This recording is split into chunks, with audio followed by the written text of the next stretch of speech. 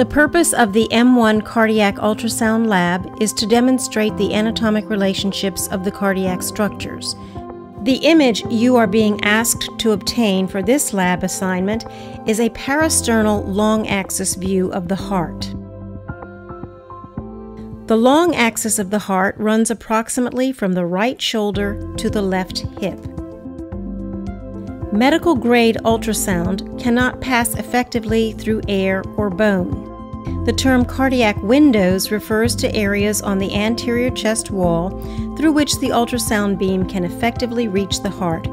The 2nd through the 5th intercostal spaces, just lateral to the sternum on the left side of the chest, will typically be the best choice to obtain a parasternal long axis view of the heart. The patient should lie in the left lateral oblique position on the examination table. The table can be raised to a comfortable level if needed.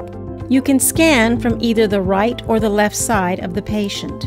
If necessary, adequate images can be obtained with the patient in the supine position, but the best images are generally obtained with the patient in the left lateral position.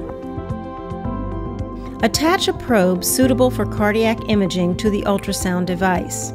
It should have a small footprint, a sector display format, and a frequency range of 1.5 to 3.6 MHz. Select the cardiac preset on the ultrasound device. Locate the probe orientation marker. The probe orientation marker corresponds with this marker on the ultrasound display. During cardiac imaging, this marker should be located to the right of the image. During other ultrasound applications, this marker will be located to the left of the image. Scan with the probe marker pointing toward the patient's right shoulder. Start scanning in the left parasternal region, just lateral to the sternum, from the 2nd to the 5th intercostal spaces. While scanning, the image can be improved by slight rotation and tilt of the probe. This is a parasternal long axis view of the heart. The focus and depth of the ultrasound beam should be adjusted so that the desired structures can be viewed in the highest quality possible. The focus should be set to approximately the level of the posterior wall of the left ventricle. The depth should be set so that the posterior wall of the left ventricle and the pericardium are included in the image. The following structures should be clearly visible in the image: the left ventricle, left atrium, aorta, right ventricle,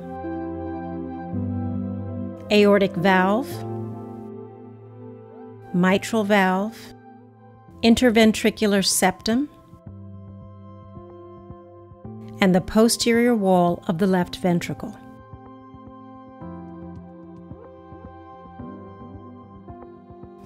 Consult the class handouts for directions on how to submit images once they have been obtained.